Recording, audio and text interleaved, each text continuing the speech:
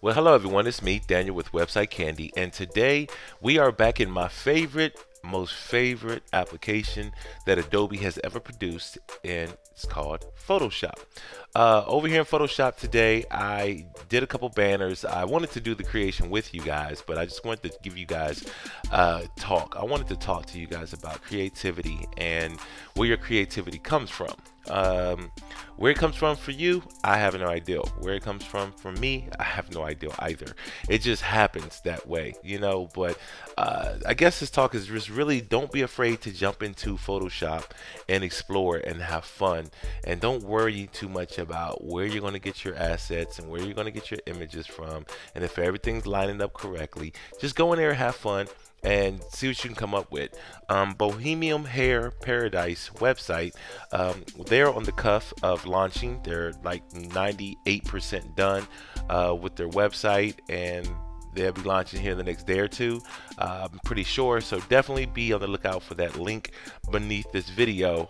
Might not be out, you know, today when you actually watch the video, but eventually, you know, here real soon. I'm going to come back to this video and post a link for their website.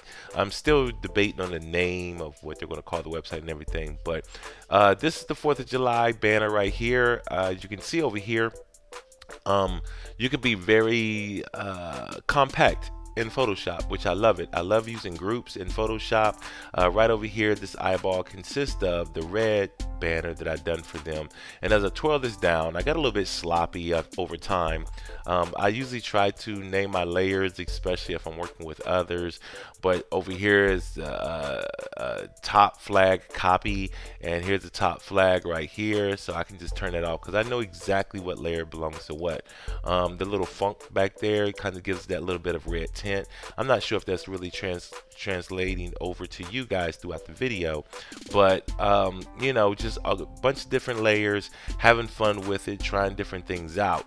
Now the cool thing about working with different layers is a matter of, and I want to show you this before we get out of here off this banner, is the Monte's fashion. So Bohemian Dress Paradise, and they're also, you know, thinking about the name of Monte's fashion. As you can see there, I can easily change the name.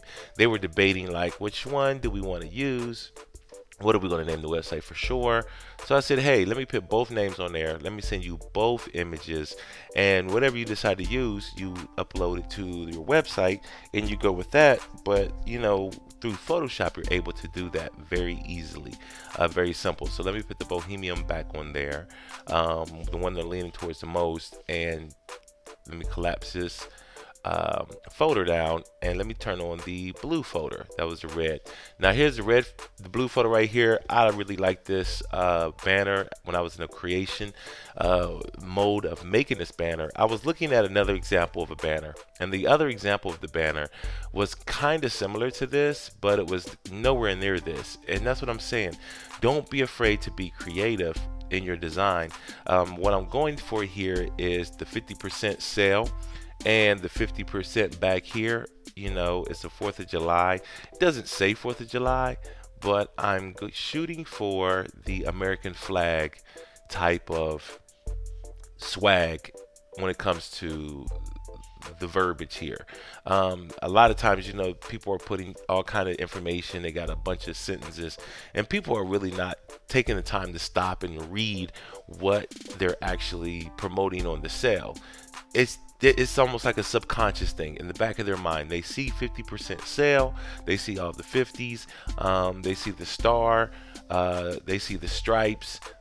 You know, it says 4th of July, it says red, white, and blue, and that's all you really need, you know. So don't be afraid to try things out. The owner of the website, I showed her the banner after I created it, you know, and I was actually out there tooting my own horn like, oh my God, this is an awesome banner. If you don't want it, I'm going to sell it to Macy's. Macy's is going to buy this banner, because I was really proud of it, you know, and I had to kind of sell her on the ideal of the American flag there, and she bought into the ideology.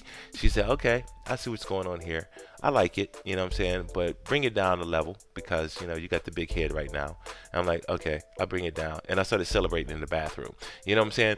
So, I mean, it's just one of them things to where don't be afraid to be creative. The next video, or the next video upcoming within the next week or so, I'm going to definitely give you guys a tutorial on how to create this banner.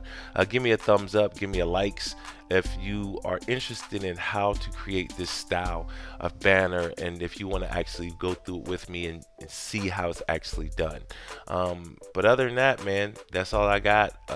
Once again, sorry for the black bars, the 80s style. A buddy of mine sent me over a text message to say, yeah man, you got that whole 80s swag with the bars on the side there. So I'm gonna take this video over into Final Cut and try to get those black bars out. But if anybody has any information on how to get them out, how to remove them black bars, let me know, because I'm interested and I'm tired of them black bars on my video. Other than that, man, thanks for watching, and I will talk to you guys in the next video. Goodbye now.